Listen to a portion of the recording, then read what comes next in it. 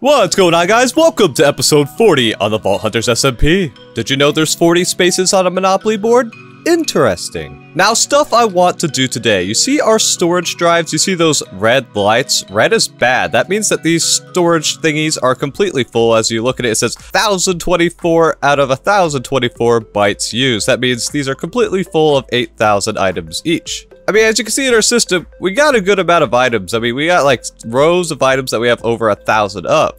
Now, a few episodes ago, we unlocked these storage drawers, but I haven't gotten around to using them yet. Why? I forget things sometimes. But here's what we're gonna do. We have tons of these blocks that have been produced by our gifter statues. You know, these guys over here. And look, we actually got one that gave ancient debris. I didn't even realize that. We got 3.5 stacks of that. You'll love to see it. So I want to make a drawer for like every single one of these blocks that we're getting from our gifter statues. So let's go ahead and make a bunch of them. I'm gonna make the birch ones because I kind of like the light color of it. And they take 2 bediatite gems each, but we got gems for days. So let's just see how much it'll let us make. Oh, we can only make 6. Oh, I ran out of chests. Also, a cool thing about this mod pack is you can craft chests directly with logs. So boom, just made a stack of chests like it was nothing. We have over 2,000 birch logs, thanks to our Omega statue we got a few episodes ago.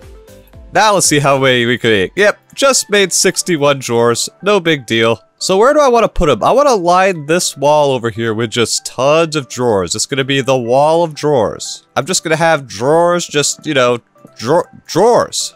Now, drawers are nice and all to hold items, but we need to have a way to connect it to our storage system over here, so that way when we open this guy up, we can see all the items that are in there. This could be done with something called a drawer controller. This guy right here. Of course, in the mod pack, the recipe has changed. It's more expensive and requires 2 whole pogs. Luckily, we got pog gems for days. We are missing funsoid and ashium, so let's go grab some from our ore attic. Grab a couple funsoid and a couple ashium. And I know y'all want to see me use the Fortune 8 pickaxe on it, and I do not blame y'all. It's very satisfying seeing how many of these ores we can get. Let's start with the funsoid. How many do we get? We get 10. 10 from 2 ores is not bad. That's an average of 5 each. Pretty good. Now let's do the ashium, and we got 12. Yeah, Fortune 8 is a bit overpowered. I definitely recommend everyone to get one. Alright, so now we should be able to make 2 pogs, no problem. Oh no, we ran out of gorgonite. Let me go grab some. Yoink, yoink, and boom! How many do we get? Oh, we only got 5 that time. Could be better. So let's make ourselves the second pog. Perfect. Grab ourselves a couple comparators, and we are good to go. We got a drawer controller. And all we have to do is put this guy right here, and it can basically communicate with all these other drawers. Nice. So I'm going to continue placing down this wall of drawers, and I'll be right back. Nice. Well, this is a good start, I think. I'm going to go and grab all the different blocks that we have in the system that we've been getting from our gifter statues, and I'm gonna chuck it in. Now, what's cool about the drawer controller is you can right click it directly. Oh wait, I think you have to put the block in first. So if we put in a stack of smooth stone in there, I believe we can right click this. Yeah, see, we right click the controller and it just shoved all of it into that drawer. Nice. So give me a moment to get all of these blocks into their own drawers, and I'll be right back. And check it out, I got all of our storage drawers full, although you can't tell because they all render in, yeah, when I step to here. So basically, these are all the items in our system that we have like more than 400 of. Yeah, basically, and I ordered it in most items to least amount of items in that corner. In fact, each of these drawers can hold 2,048 items. So in some of them, I've actually had to upgrade it, as you can see, the storage upgrade to get it past that number. And these storage upgrades are a bit expensive. It increases the storage by 32 times, which is really good. Requires 4 black opal, which is annoying because I need the black opals for mechanism as well. You also need a compressed block of emeralds, which is 9 emerald blocks in one. So yeah, that's 18 emerald blocks for one of these. And if you want to know how to put them in, let me take some of these out so that we can actually get the upgrade out. We gotta take out a little bit more. There we go. And yeah, now I can take the upgrade out since it's less than 2,048. And you just right click the mod like that. You can actually fit a lot more of these upgrades as well. Now, usually I like to put an upgrade on it called Void Upgrade that destroys excess items. That way, if these ever get full, it'll start deleting the extra items. That way it doesn't clog up your system. But in order to make the Void Upgrade in this pack, it costs 4 Echo Gems. Why? Why'd they make that so expensive? I'm never gonna make this. And this only works in one drawer. I would want to put them on all the drawers. So yeah, I guess I'm not using void upgrades this pack. What else is cool is you could use this block and right click the drawer controller directly and it knows where to place it. As you can see, it put it all inside of this drawer because the drawer controller can communicate with all of them. Next, we're going to want to make something called a drawer key. So let's make one of those bad boys real quick. This allows us to lock the drawers. What does that mean? So let's say we lock this mystery egg drawer. Yeah, you can see the little keyhole there. That means that it's locked.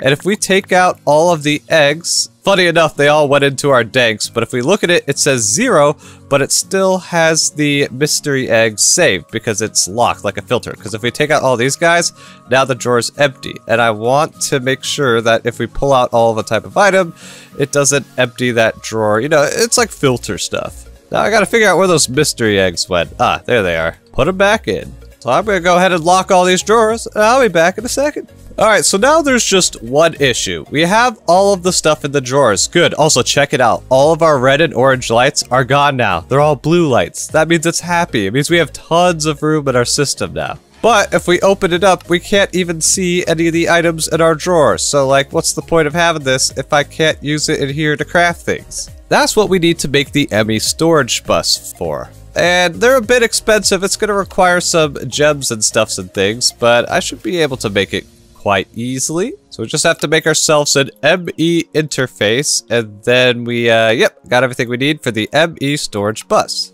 Ooh, we got an achievement, Limitless Potential. Nice. So remember how the drawer controller communicates with all these other drawers? What you can do is go underneath it, slap down the storage bus, and then all we have to do is connect it to our ME cables. And I've already dug a tunnel over here, so you could go under here, ignore the power cable, and our ME cables are, yeah, over here. So I just gotta place a bunch of cables and connect this bad boy. And there we go, I ran our cables all the way over here. Next thing you want to do is right-click the storage bus, click the priority, and give it like 1,000. Basically, we want this thing to take top priority. Every time we put an item in our storage, we want it to go into our drawers instead of the disks. Now we should be able to connect this up. There we go. Put the floor back in. Nice. I love how the cables all go underground and it's nice and neat. Now, when we open up our system, boom, we can see all those items in our drawers and our disks are still happy. So now we shouldn't have to worry about our disks overflowing anymore. And now that we have our drawer set up, there's finally something that I've been wanting to do. Remember how we made this like dock forever ago? There's something else that this dock could do other than just be used to upgrade our danks. We need to make something called a import bus. So let me go ahead and get all the things that I need to make this. Oh gosh, this is going to take a ton of Larimar to make. And yeah, I'll be right back.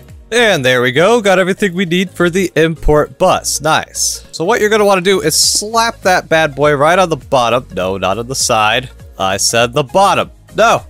Now will you go on the bottom, please? What? Why does it keep going on the side? There we go. And put a cable there to hook it up. Sweet. So let's take our gem dank for example. It's got a bunch of stuff. Just remember this number has 68 catalyst fragments. So we should be able to put it into here, go to our system and look up catalyst fragments. And you can see it's being pulled out into our system straight from the dank. And this is something important to do because if we ever die in the vault, lose all our danks, we don't want to lose all the stuff inside the dank. So after each few vault runs, I'm going to want to put it into this dock and it will export into the system. Now it is kind of slow, but we can put acceleration cards into this to speed it up a lot. The question is, how expensive are acceleration cards in this pack? It uses Bediatite or Larimar. Oh, it's going to use these calculation processors, more vault nuggets. The way you make vault nuggets is with the vault dust. Luckily, we have a lot of this vault dust. As you see, we have like 800 of it, so we're just gonna make a bunch of these. I'm gonna want 4 acceleration cards because we want it to go fast. So there we go. Should be able to make 2 of these, and then we need to make 2 of these, and 4 of these. Yeah, Planologistics is a bit expensive in this pack, but we should be able to get 4. Oh wait, what do we need? Oh no, we need more pure fluix. Ah, but you see here in this pack, you could use the enrichment chamber to make pure fluix. See, this is why we went mechanism. Mechanism is going to help a ton. Remember, we used to have to use this crystal growth accelerator and it took forever. Now we can go over here to our enrichment chamber, and we just run it through here to get some more. A lot easier. There we go, we got our pure fluic, so we should be able to make the rest of these acceleration cards. Boom! Wait, no, we wanted 4. What am I missing? Oh, we need more perfect mediatite. We always need more perfect mediatite. Oh, no, I'm gonna need more. Maybe? Do we? Hey, we got 4. Sweet.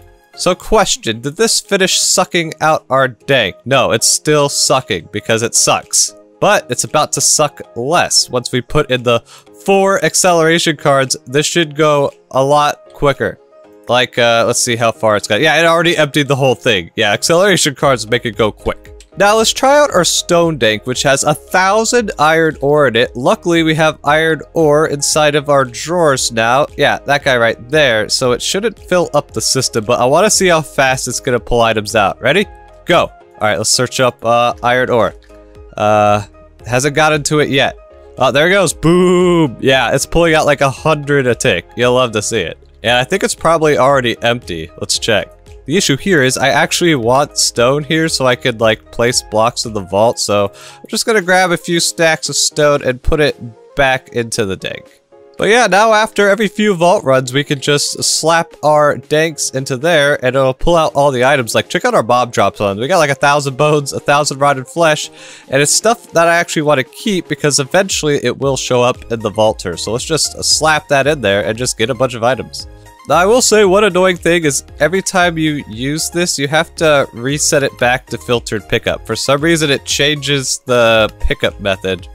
Oh no, it looks like we have a red light of doom. Probably because our danks had a bunch of items I don't have drawers for. Yeah, like such as golden nuggets, we just got over 1,000 of that we don't have a drawer for. Well, luckily, there's something else very useful inside the drawer mod called a compacting drawer. Sadly, compacting drawers are quite expensive and requires 2 pogs and a double compressed block of iron. Like, I don't know why they're so expensive in this pack. I mean, I'll make one of them just to show you guys how it works because we have so many pog ores. Looks like we're gonna need a bit more puffium, but I'll make one.